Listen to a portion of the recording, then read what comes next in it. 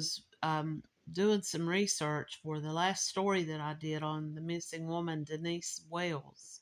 This story came up in the searches as I was doing some research. This is also from the Crime Wire. Leah Roberts, missing person case in Washington State. Leah Roberts vanished under mysterious circumstances while taking a soul-searching road trip.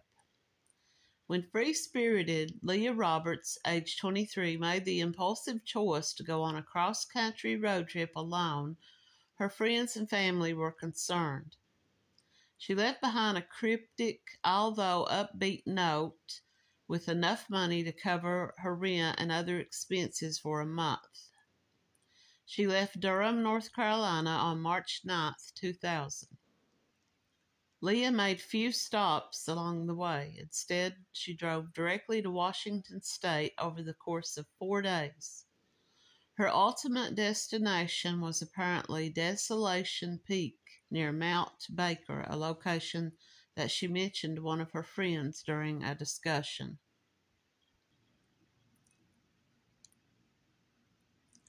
Her journey would soon come to a mysterious end. On March 18th, a couple out for a jog discovered Leah's 1993 Jeep Cherokee wrecked at the bottom of a steep embankment in a wooded area near Canyon Creek Road. Some aspects of the scene were bizarre, such as the fact that several articles of clothing were found tied to trees and sticks nearby. Many of Leah's belongings were strewn around the area, but the young woman herself had vanished. What happened to Leah Roberts? Here's a little background on her. She was the youngest of 3 children. She was born in 1976 in Durham, North Carolina.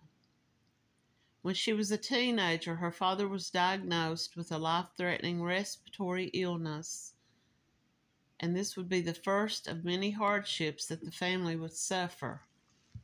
After graduating high school, Leah decided to attend North Carolina State and majored in anthropology and Spanish.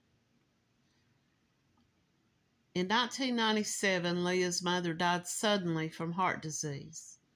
And in another unfortunate turn of events, Leah was in a serious car accident in 1998, which resulted in a shattered femur and a punctured lung.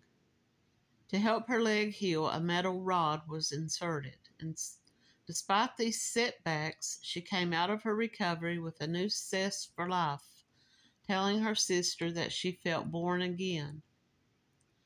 But she suffered yet another heartbreak when her father died on April the 19th, 1999.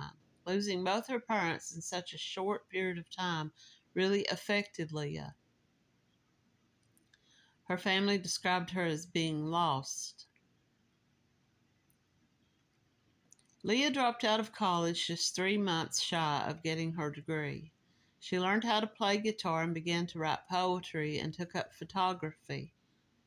She often went to local coffee houses to write poetry and engage in deep discussions about the meaning of life with new friends she met there. From the last conversation we had, we were talking about Dharma bums and about how Jack Kerouac was on the Desolation Peak, taking in all of the beauty. Janine Quiller said that Leah spoke often about novelist Jack Kerouac and taking a road trip to the West. On the morning of March the 9th, 2000, Leah and Kara, her sister, spoke on the phone. Among other things, they talked about the uncertainty of Leah's future, and the conversation ended with the understanding that the two sisters would see each other soon. That afternoon, Leah talked to her friend and roommate, Nicole, and agreed to babysit with her the following day. When Nicole returned home from work that evening, she saw that Leah's Jeep was not in the parking lot. This wasn't particularly abnormal, since Leah didn't have a consistent schedule and would just come and go. However, when she didn't show up to babysit the next day, Nicole began to worry. She and her family and friends tried to contact her over the next few days without success. Kyra reported Leah missing on March 13th. This is when a strange note was found. Kyra and Nicole went into Leah's room to search for any clues, and they discovered that a lot of her clothing, as well as her kitten, were gone. They also found money and a note written in Leah's handwriting addressed to Nicole. The note reads, "This is to cover bills for while I'm gone. Remember, everyone is together in thoughts and prayers, and time passes quickly. Have faith in me, yourself. Help Shep with Easter." It's some type of Easter event that was going on. "Give Peter my laptop. Give everyone my love. See you soon. Tell Kara don't worry, even though she will. P.S. There are cookies in the freezer." And circled to the side of the letter was April 23rd, on the road. "No, I'm not suicidal. I am the opposite. Remember, Jack Kerouac," is how she had it spelled with a smiley face. "Tell Nikki I meant to come, but I had no choice. She'll understand. Tell Melissa she could stay in my room if she wants to." And there's a picture of the note here. The one thing that stood out to me about this note, out of everything, "Give Peter my laptop." Now, why would she be giving away her belongings if she's saying she's planning on coming back pretty soon? She doesn't say when, it just says, "Give everyone my love, see you soon." But then she also says, "Tell Nikki I meant to come, but I had no choice." So I'm assuming that Nikki was the person that she was going to help babysit, and why did she have no choice? Leah had also drawn a picture of a Cheshire cat, the Smile, if you know Alice in Wonderland, and they said that she was a fan of Alice in Wonderland, and her sister wondered if the drawing had a deeper significance. I kind of wondered if that wasn't the cat that always disappears and reappears. I feel like it might have been her way of saying, "I'm disappearing now, but I'll reappear again later." Leah's family and friends were unsure of what to make of all of this. All of their attempts to contact Leah continued to fail. Her cell phone records would later reveal that she hadn't been using her phone since she left North Carolina, and it's unclear whether she even brought it with her. Now, some of you may remember the story about the young man in the movie Into the Wild in the book. This is very similar to what happened to him. The young man who ended up dying in Alaska because of starvation. He went on this quest, this soul-searching journey to figure out what was going on in his life. A lot of people believe that he had had a break with reality, maybe some type of bipolar. He was a top student and a top athlete, but he left behind all of his possessions and gave away his entire bank account of $24,000. And he just went off. He was the son of a wealthy family, and he went off on this search, and he ended up in Alaska.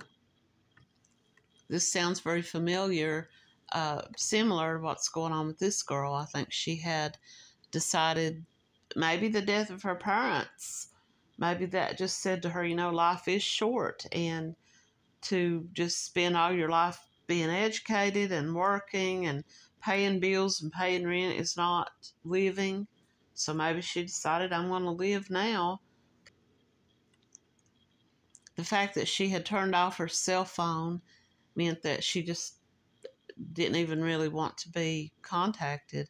This was something she wanted to do on her own. Her sister said that she was always trying to discover her direction in life. By the time Leah was 22, she had lost both of her parents. She's getting ready to graduate college, but she felt really lost and didn't really know what she wanted to do in life. So her departure was not a total surprise. Several weeks earlier, Leah had talked to her roommate about taking a cross-country trip. She actually had talked to her about going with her, but her roommate said that I was working and I just didn't have the money. I couldn't just up and leave and get in the car and just take off without any notice. So the paper trail and security footage. Leah's financial records show that she'd withdrawn thousands of dollars on March 9th, and that her debit card was used to book a hotel room in Memphis, Tennessee. Over the next few days, she'd make several food and gas purchases at a gas station in Brooks, Oregon. I guess this was the last place that she had stopped to buy gas. That was on March 13th. And there's no use of her debit card after that.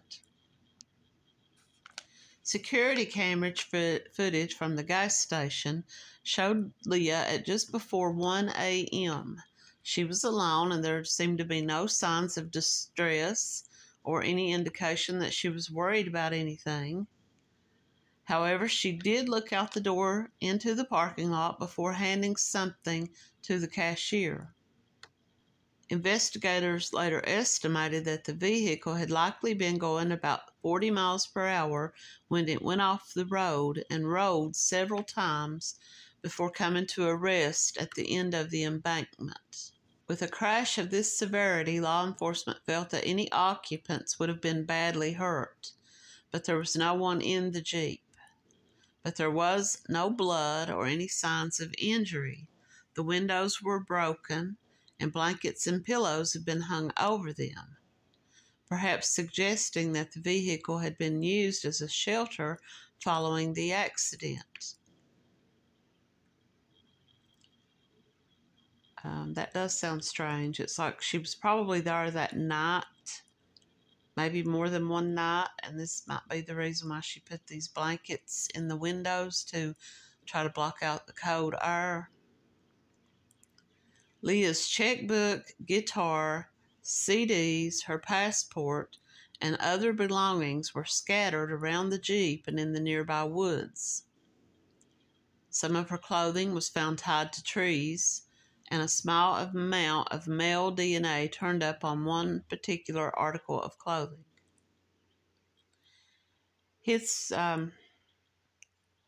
Except for the fact that these blankets and pillows were in the windows, I would wonder if she was already dead when the Jeep went over the embankment.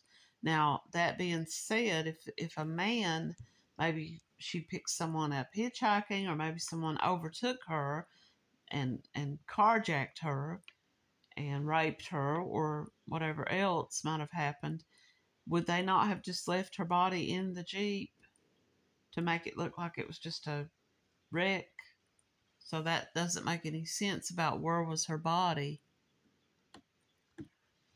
A camera with an undeveloped roll of film was found among Leah's possessions. Cara and Heath, this was her brother, had the film developed, but they found only pictures taken the previous winter. It seems as though Leah had not taken any pictures along her road trip. Leah's kitten was missing as well, but an empty cat carrier and cat food were still inside the Jeep. Her mother's engagement ring, which she was known to wear, was discovered beneath the vehicle's floor mat. That was a very sacred item for her, said her roommate. I don't care what kind of emotional state she was in, unless she was out of her mind and just didn't realize what she was doing, she never would have taken that ring off and left it behind.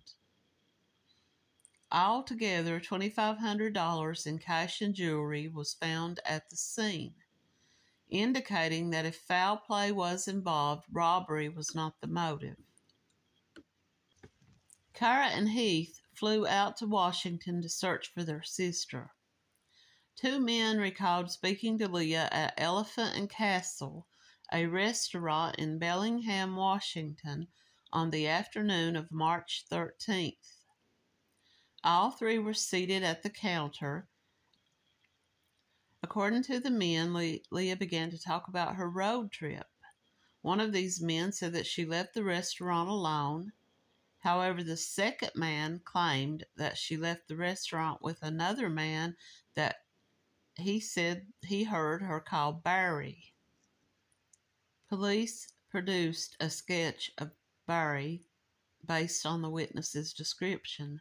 However, because no one else who had been in the Elephant and Castle that day could even say that they remembered seeing this man, investigators believe that the story of Barry is either unreliable or made up. I would have asked the question of people who were working that day. Did these two men leave the restaurant around the same time that she did? And this was the year 2000. Did they have any kind of camera system set up or anything? A movie ticket stub from a theater in Bellingham was also found with Leah's belongings. Now, there was an alleged sighting in Everett, Washington. A week after the Jeep was found, the Whatcom County Sheriff's Office received a call from a man that said he and his wife had seen Leah at a gas station in Everett. They said that the woman they saw was reportedly disoriented and unable to give her name when asked. For unknown reasons, the unidentified caller seemed to panic and hung up the phone. Authorities believe this tip was credible. Why did this person panic and hang up the phone while they're giving saying that they believe that they saw this young woman after she had been missing? The search for Leah continued for 2 weeks using helicopters, dogs, and metal detectors due to the metal rod in her leg. But no sign of the missing 23-year-old was found. Sergeant Kevin McFadden of the county sheriff's office said, "We brought in dogs and we did search and rescue and did a complete grid search. But we were unable to find any indication that anybody had left the vehicle." So it says here that there was a suspicion that the engine had been tampered with. For reasons that are still unclear, Leah's Jeep was not fully processed for evidence during the initial investigation. In 2006, new detectives took over the case and examined the vehicle. They discovered an unidentified fingerprint under the hood, and even more concerning, the starter relay wire had been cut. So they discovered that the starter relay wire had been cut, allowing the vehicle to accelerate without pressure being placed on the gas pedal. They believe that the engine tampering must have been done by someone who was knowledgeable about cars. Investigators had already believed that the accident was staged. Well, I guess that's possible. I guess they tied these clothes to the trees and put these blankets and pillows in the windows to make it look like she had stayed there for several days. But they did believe that the accident was staged, and once they discovered that the engine had been tampered with, this confirmed their suspicions. But they still don't know who was responsible for that. And my question is, why did they not process the vehicle at the time when they first found it? Law enforcement tracked down one of the men who had spoken to Leah in the restaurant before she went missing, the one that claimed that she left the restaurant with someone named Barry. This man happened to be a mechanic. Now here we go, back to my theory. Is it possible that he followed her from the restaurant. I don't know if there was any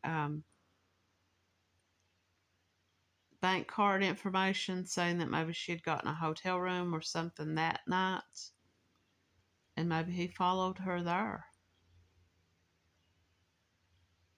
His fingerprint didn't match the one found under the hood. His DNA was tested and compared to the DNA found on Leah's clothing, but the results were never released to the public. Well, his DNA was either on her clothing, which he could have just said that he might have touched her in the restaurant before she left, or his DNA wasn't found. Why did the police not release that? In 2014, a mummified body was found in the same region that Leah's wrecked vehicle had been found. The remains showed striking similarities to Leah, such as the height. It was estimated that she was about 5'5", as well as a metal rod in the right femur, the same place that Leah's metal rod had been placed. A trace of the lot number showed that the rod had been shipped in a batch in 1998 when Leah had her own metal rod placed. However, in a very bizarre turn of events, this was not Leah's body, or at least they claim that this was a male body. Experts determined that the body belonged to a male aged 33 to 55. The doe's profile has been removed from NamUs, indicating that he was probably identified, and no further information on those remains were ever released to the public. Leah Roberts' disappearance has been featured on Unsolved Mysteries and Disappeared, and this resulted in many fresh tips, although none have ever been helpful enough to find her. Her case is open and active. She is missed by her family and friends, who still hope one day to have definite answers. Until then, the circumstances surrounding Leah's accident, as well as what happened to her, are still a mystery. There is a Facebook page called Bring Leah Roberts Home. It is not affiliated with Leah's family, but it was created with the hopes that someone out there would come forth with some information about what happened to her. Investigators still don't know what happened. 2 weeks after she left, her Jeep was found wrecked down an embankment in Washington State. A couple who were jogging along Canyon Creek Road came upon the Jeep, and it was in an isolated area, and this was a short distance from the Canadian border. Her belongings, including her shoes, clothing, books, checkbook, and guitar, were discovered around the Jeep, and inside, cat food was found, a gas receipt, and a movie stub for the movie American Beauty from Wellingham, Washington Movie Theater was also discovered. Robbery did not appear to be a motive, as there were several $1,000s found inside the Jeep. Leah's car remained in the possession of investigators for several years. In 2006, it was re-examined, and it was discovered that a wire to the starter relay had been cut. This would have allowed the car to accelerate without anyone pushing the gas pedal. This confirmed the suspicions that no one had been in the car when it left the road, and thus it had been purposely wrecked. They found a fingerprint under the hood and some male DNA on Leah's clothing. If Leah was traveling to remote areas, there was a good chance that she might have encountered wildlife that could have killed her. However, I don't think very many people believe that she was actually ever in that Jeep when it wrecked. And had she been in that Jeep when it wrecked, she would either have been seriously injured to the point that she probably couldn't have gotten up and walked away from that. If she had walked away from it, obviously there were other people in the area. It wasn't that remote because there was a jogging path nearby. This was part of a national park or close to the national park, so there would have been cars on the roadway. She could have flagged down help. Perhaps she staged the accident. It seems as though her mental state regarding materialism, which goes along with her purpose of her journey, could explain that she wanted to fully embrace Jack Kerouac's journey. Perhaps she ditched everything material and went to the mountain to complete her journey. At this point, I would think possibly an animal attack or suicide, but where was her body? And did the family, when it was this mummified body with this right femur rod, as she had, did they ever ask for a better examination of those remains?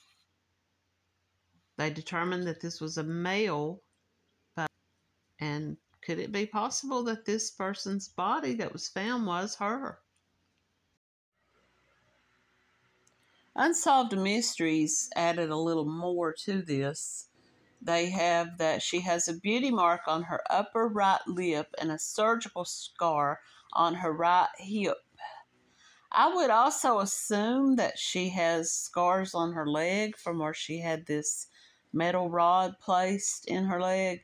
And I am still wondering about this mummified body that they found with a rod in its right leg with the batch number that came from the same batch number that her femur rod that was put into her leg has on it. And that's such a coincidence for this to have happened on opposite ends of the country. It's just, I wonder how well they really examined the DNA of that body, and if there's any possibility that they could ever re-examine, because this unidentified person was taken off of NamUs, which usually happens once a body has been identified. A friend of hers named Susie says that Leah was a very awesome person. Everyone loved her. But she was very private as well. So she didn't tell anyone that she was going on this trip. She had talked about it with one of her other roommates and had discussed the possibility of her roommate going with her, but the roommate said she couldn't take off from work.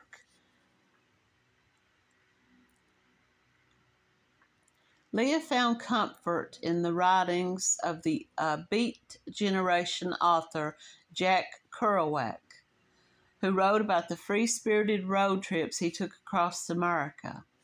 Leah's favorite was called The Dharma Bums. It's a story that encourages the reader to leave behind the materialism of their life. And part of the book takes place at a forest fire lookout on Desolation Peak in Mount Baker in Washington State. A friend of Leah's confirmed that she had talked about visiting this location. It appears that Leah decided to turn her dream into a reality.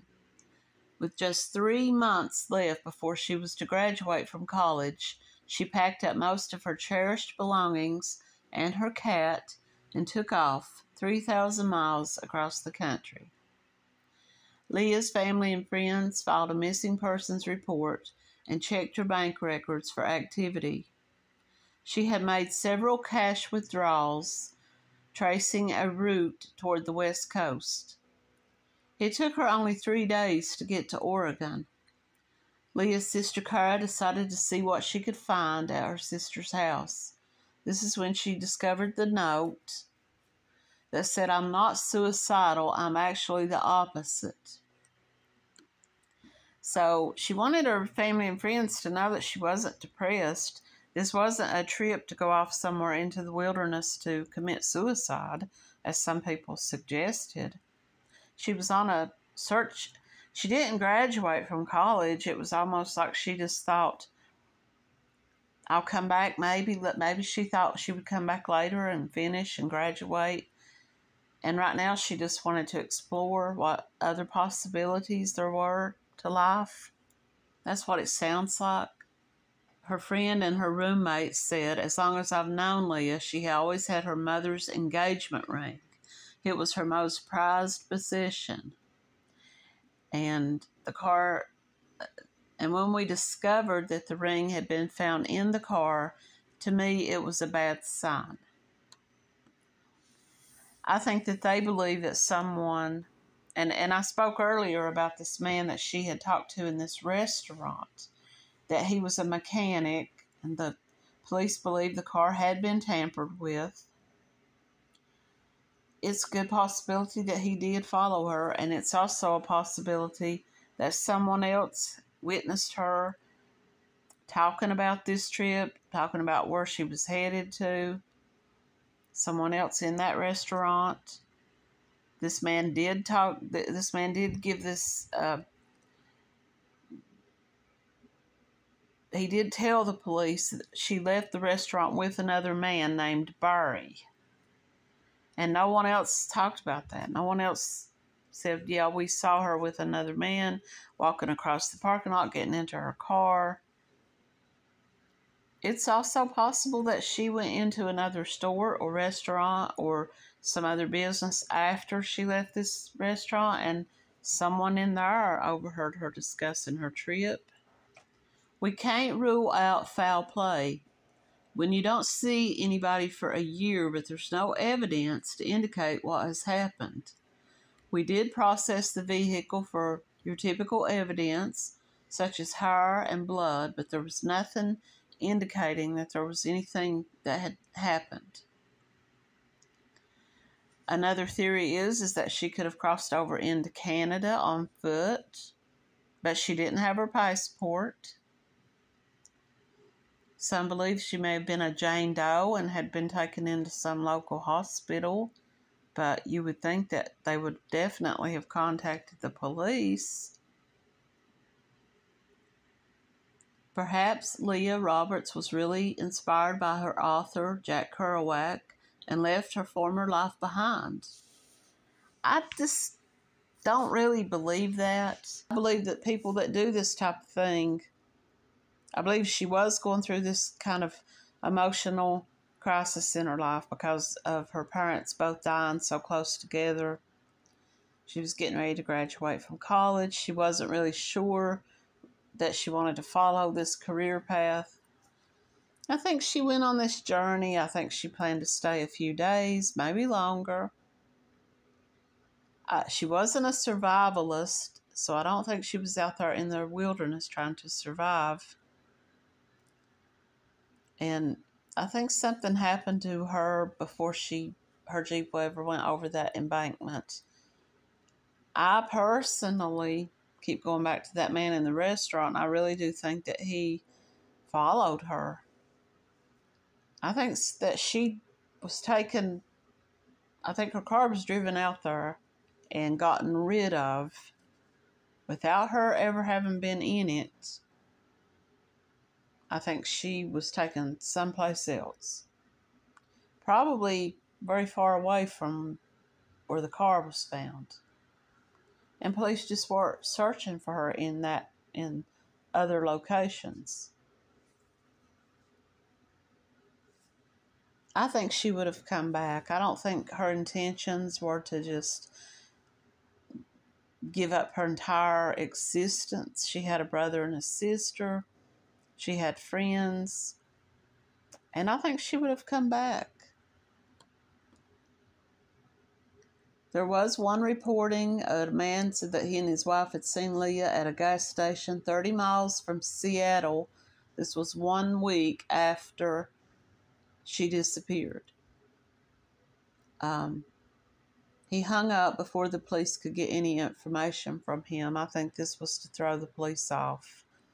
I think this was probably the person that took her. And I think that he called and reported this to throw them off. But I do appreciate all my subscribers. I appreciate everyone who watches. And thanks for watching.